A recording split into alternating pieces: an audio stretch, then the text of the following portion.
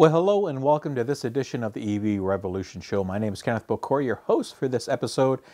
Boy, time's flying. It's almost the end of the year, and I thought I'd get a quick episode in before the Christmas holidays. Thanks very much for joining me.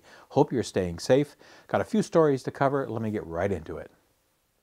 Now, first story I'm going to talk about is a company called Gridserve in the UK. If you watched my Fully Charged episode that I did about a year or so ago when I went to the UK and attended the first one, the Fully Charged Live, I did interview actually the CEO of the company, or CTO, one of the top execs, and he was explaining to me the plans a couple of years ago. So I'm glad to see that they finally reached their first milestone, which is their first. It's a UK's electric forecourt, excuse me. And what makes this unique is that it's like a large gas station, but only for EVs. So it's kind of the first of its kind. We've seen some large superchargers that are out there that have, 20, 30, 40, even in China, 50, 60 stalls. So this is the first one that's not just only for Tesla. It's basically for everybody else but Tesla. But of course, Teslas can charge if they have adapters. Now, this is a 36 stall of different types. There's 350 kilowatt DC fast chargers. There are 90 kilowatt DC fast chargers. There's 22 kilowatt AC. So level 2 chargers, and then they do have 6 Tesla superchargers.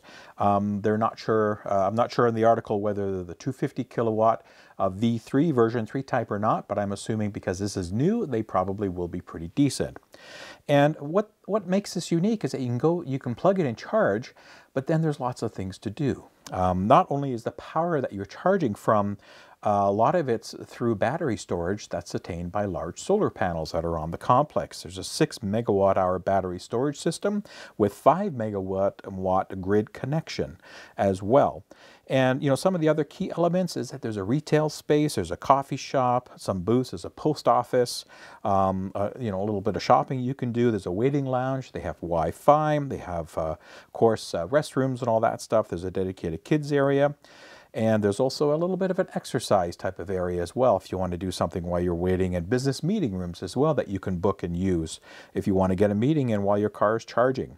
And they actually also feature some cars, and they feature some staff there that will talk to people about EVs, about what choices are out there. So if you're tagging friends along or family, this is a great area as well, a great stop that you could learn more about EVs. So I just want to congratulate them on their first one. I know they've got many more that they want to do. I forget what the total number is, but it's certainly a lot more than one. Looking forward to seeing more of these pop up in the UK. And if any of my viewers have visited and stopped, I know James went out there from James Acade. He did a quick video on it. Robert from Fully Charged, of course, went out. But if any of my viewers went out and experienced this, I'd love to hear your feedback. And again, congratulations, Gridserve. Now, I haven't talked about busing for a while. BYD, though, has just closed one of their biggest bus orders in Europe. And this is for 259 electric buses. And it's in Keolis in the Netherlands. No surprise there. They got a whole bunch of different buses. Some of them use CCS combo DC fast chargers, and these are a combination of 12-meter long buses and 13-meter e-bus models. These are all fully electric, and they'll be around various routes in the area. The 13-meter range has upgraded battery technology as well going into the 2021 season. That'll provide extended range city-to-city capability. So not just within the urban center as well, but traveling to other small towns. And the remaining buses from this order will be delivered throughout 2021 for completion. It's really great to see a big fleet like this on the road, and congratulations on BYD. Now, one of the big news for this last couple of weeks is the Aptera announcement, and they kind of came all out and provided some pricing and opened the order books for their vehicle. What makes them unique is the efficiency that they get on these teardrop or raindrop shaped vehicles that have a really low drag coefficient. So Aptera is a US company. They've got some funding underway that they acquired. They're looking to do more crowdfunding as well, but they are now accepting orders, and actually attended a Q&A session as well, where they answered a lot of questions about it. Now, these are not cheap vehicles. They start at $25,900 US and go up to about $47,000 US. They do have a never charge type of technology, What that means is like the Sonos vehicle, where the whole surface of the vehicle is coated with efficient solar panels. In a day, they claim that you can get up to 45 miles of range in a beautiful, ideal, sunny conditions, which could be in many cases, enough for daily driving. So you theoretically could never have to charge it if you fit that bill. Now, these are two-seater vehicles, front-wheel drive. They'll have an all-wheel drive version. They have various battery pack sizes from 25 kilowatt hour to 40 kilowatt hour to 60 kilowatt hour to 100 kilowatt hour, with a range of 250 miles up to a whopping 1,000 miles on a single charge with the top of the line. Because of the efficiencies that they've been able to derive from this system, should be able to get that, is what they're claiming. And 400 miles for some of the other guys and 250 miles. So, you know, I don't know what else to say. It's a low drag coefficient, 0.13, so one of the lowest out there, even lower than Lucid Air's, which is one of the lowest out there as well for consumer vehicles. You know, I hope they do well. It is only a two-seater. It's not going to be for everybody. I have no idea how many units they're going to produce. Looking to start building these and shipping these hopefully in 2021 is my understanding, maybe into early 2022. We'll have to see. I do wish them well. I love to see more companies out there. I would do your due diligence though on these guys, okay, folks? $100 isn't much to put a reservation in. I think it's fully refundable, so the risk is low if you're just going to put an order in for now. Let's see how they do. They still have a long way to go. They've only got basically an alpha prototype that they've been showing around, or a couple of them. They've got to get into more manufacturing, but they have a very simplistic manufacturing method and design. So I'm hoping that they'll be able to build these. I have no idea how many. I'll be surprised if we see more than 10 or 20,000 a year of these units. So a niche market, but congratulations to Aptera, and I'll certainly keep my eye on them. Some quick news from Audi, the cousin to the Porsche Taycan, the Audi GT, the e-Tron eGT, is now officially started their production run in Germany at a plant there. It's the first Audi produced in Germany because the current e-Trons and Sportbacks are actually built in Brussels, Belgium. The GT should be starting, the availability for the order books for this vehicle should be open in the spring of next year. So you got to wait about 6 months before you can drop some money. It's most likely going to be priced very high. And we don't have a number of any production runs, but I think it's not going to be that many. I'll be surprised if it's more than 20,000 globally a year, but we'll have to wait and see. Now, the Audi GT, e-Tron GT shares a lot with the Porsche Taycan, and that they're both based on the J1 performance platform that was developed by Porsche specifically for the Taycan. And we can expect it to be a really high performance model, of course. It'll be probably the most powerful electric Audi that's out there next to whatever they race with or test on the track. It should be less expensive than the Taycan, but we'll have to wait and see what happens there. And more revealing and more specs will come out, I'm sure, next year. So good to see Audi continuing this. I really wish they would start cranking it down to the A4 line and to bringing some really mass affordability. They've got the MEB platform. They should start using it, but alas, they're not. So we'll just have to wait and see. So I've got this story about Toyota, and I was actually excited to start talking about it. And then about 2 days ago, their CEO started talking about EVs, and it really turned me off, this article where they've announced that they're going to go into production of an all-electric vehicle, their first one based on the eTNGA platform, the same as the Mirai, or the Mirai, however you want to pronounce it, with a solid-state battery. However, you know, I'm not going to go much into more details because then their CEO came out a couple of days ago and he was bashing electric cars. He was basically saying that they would kill businesses, that they would demand huge investments and emit more carbon dioxide than fossil fuels. Well, this guy's obviously out to lunch. I don't care if he's the CEO of Toyota or not. This guy has no clue what the future holds, and I'm sorry for Toyota, but they are going to be left behind, scrambling to pick up the pieces over this next decade if they don't get their proverbial stuff together. Come on, Toyota, and if you're interested in buying Toyota, please write to them wherever region you are and tell them you want them to get into the all-electric landscape because enough is enough. Now, of course, this year has been a big year for autonomous vehicles moving forward, the Yardstick. Amazon is not to be outdone. They've launched their Zoox. It's an autonomous vehicle that they purchased, that company, and it's really intended to be used for dense urban environments. So areas where, let's say, the downtown cores are closed to ICE vehicles, where they could be banned, or there's areas where no fossil fuels are allowed. Let's say vehicles are allowed except delivery trucks and things like that for the time being. So this could be a great area to shuttle people around.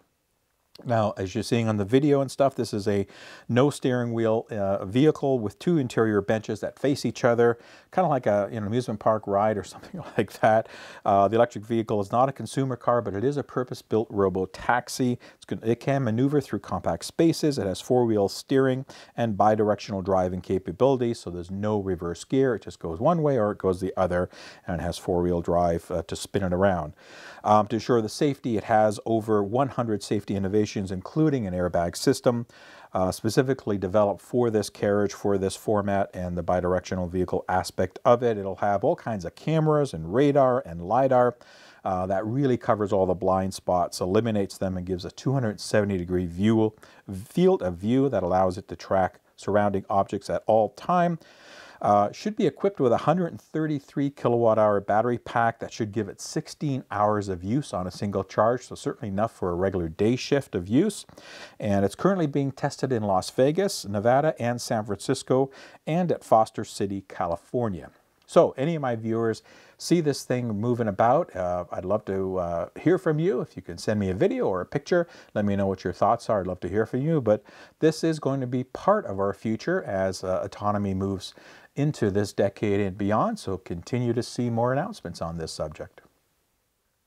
My last story is something different. If you're into farming or the use of tractors, this will be of interest to you. A company called Monarch says that it's created the first fully electric driver optional tractor. What do they mean by driver optional? Well, it means that it's got some autonomy in it, that it can go by itself. And it's really designed for profitability in the farming sector. If you've been watching, folks, especially in the modernized country, the farming is becoming a really hot commodity as far as trying to continue to keep farmlands open, with sprawling urban development and suburbs buying up farmlands like there's no tomorrow. We need to keep these farmers making money and profitable, and this is potentially one way that will help them with their bottom line. It's a 70 horsepower, 55 kilowatt electric motor tractor that offers twice as much torque as a typical diesel tractor. It features software that will not only make farming easier and more efficient, but sustainable and less expensive. Again, all things that farmers are looking for. Now, you can drive it like a normal tractor, but Monarch, the company that's designed this, has built it so that it can drive itself and work as part of a fleet of tractors. So you can pre-program this to handle tasks on its own. And it uses special technology like cameras and sensors that allow it to follow farmers and other tractors. So it's really cool. It's a 3-in-1 type of use vehicle. Obviously, in tractors, you can put different shovels and different front and different mechanisms on these to make it multi-use, which is great. It's certainly a significant investment. Looks like they're going to start over $50,000 US. You can reserve one for $500, excuse me. So if you do, let me know. They say they've already got hundreds of reservations, so that's great to see. And they'll be delivering these in the fall of 2021, COVID and the world situation pending that. So let's keep an eye on it. If anybody does have an order for one of these and gets information, I'd love to hear from you. But again, I'm just super impressed of the breadth that we can take the electrification of transportation to all corners of the world. Now, finally, before Christmas holidays, I want to leave you with this. A good friend of mine, the Plug Seeker in the UK, you can go to his YouTube channel, and I'll put a link in the show notes as well for it. He's a great guy. He's a big EV advocate. He's been promoting it in a fun way. He's a big Star Wars fan, so if you watch his channel, you'll know what I mean by that. But he came up with this cool video, and he's got his daughter to actually sing it. It's called the 12 Days of EV Christmas. So please sit back and spend a couple of minutes watching this video. It's a lot of fun. Enjoy. On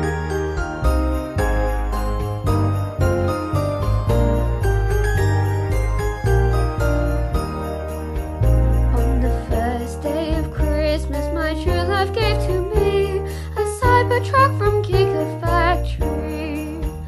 On the second day of Christmas, my true love gave to me two Rivians and a Cybertruck from Gigafactory.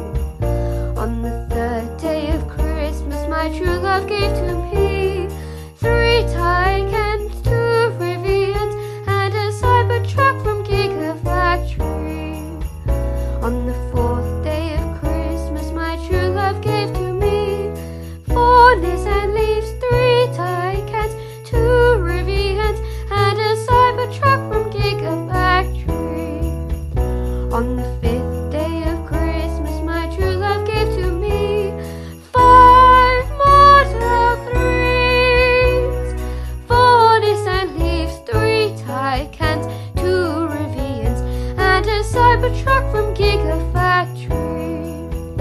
On the 6th day of Christmas, my true love gave to me 6 Twizzys spinning, 5 Model 3s, 4 Nissan Leafs, 3 Taycans, 2 Rivians, and a Cybertruck from Gigafactory. On the 7th day of Christmas, my true love gave to me 7 Zoe's charging, 6 Twizzys spinning, 5 Model 3s, 4 Nissan Leafs, 3 Taycans, 2 Rivians, and a Cybertruck from Gigafactory. On the 8th day of Christmas, my true love gave to me 8 Zero zooming, 7 Zoe's charging, 6 Twizzys spinning, 5 Model 3s, 4 Nissan Leafs, 3 Taycans, 2 Rivians, and a Cybertruck from Gigafactory. On the 9th day of Christmas, my true love gave to me 9 Scion sunning, 8 Zero zooming, 7 Zoe's charging, 6 Twizzys spinning, 5 Model 3s, 4 Nissan Leafs, 3 Taycans, 2 Rivians, and a Cybertruck from Gigafactory. On the 10th day of Christmas, my true love gave to me 10 X's dancing, 9 Scion sunning, 8 Zero zooming, 7 Zoe's charging, 6 Twizzys spinning, 5 Model 3s, 4 Nissan Leafs, 3 Taycans, 2 Rivians, and a Cybertruck from Gigafactory. On the 11th day of Christmas, my true love gave to me 11 Skoda speeding, 10 X's dancing, 9 Scion sunning, 8 Zero zooming, 7 Zoe's charging, 6 Twizzys spinning, 5 Model 3s, 4 Nissan Leafs, 3 Taycans, 2 Rivians, and a Cybertruck from Gigafactory. On the 12th day of Christmas, my true love gave to me 12 Kodas cruising, 11 Skodas speeding, 10 X's dancing, 9 Scion sunning, 8 Zero zooming, 7 Zoe's charging, 6 Twizzys spinning, 5 Model 3s, 4 Nissan Leafs, 3 Taycans, 2 Rivians, and a Cybertruck from Gigafactory.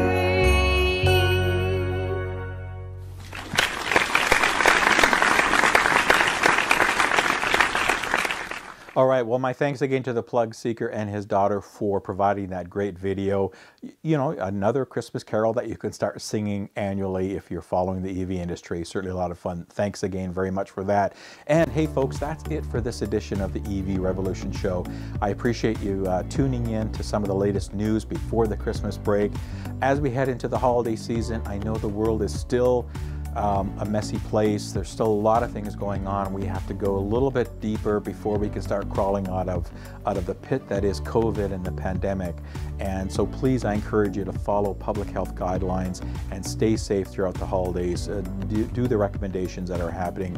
I know here in Ontario we're going into almost a month-long lockdown mode, so it's going to be challenging, but I'll continue to provide content throughout this and keep the spirits up. Thank you for watching on YouTube. It's always much appreciated. Please subscribe if you have not. Tell others about my show. I'd love to get more subscribers. Love to always hear your comments, your suggestions, your feedback, thumbs up if you like the videos, all that good stuff. And of course, always very humbled, especially what's been going on to my Patreon supporters. Thank you very much. You know who you are. All the names come up at the end of the show. So I've already done my PSA. It's going to be an exciting year next year. And before New Year's, I'll come out with another quick show, kind of talking about what next year could look like, or what the next couple of years could look like from the EV landscape, where we've come from and where we're going. So look forward to that in the next week or so before New Year's. But before that show, again, I want to wish everybody a very Merry Christmas and a Happy New Year. Season's greetings in whatever you celebrate. I know there's lots of different things going on at this time of the year. So please, all the best. Keep your family and friends safe. Do the right thing. And until the next time, I'll see you when I see you. Take care, everybody. Bye-bye.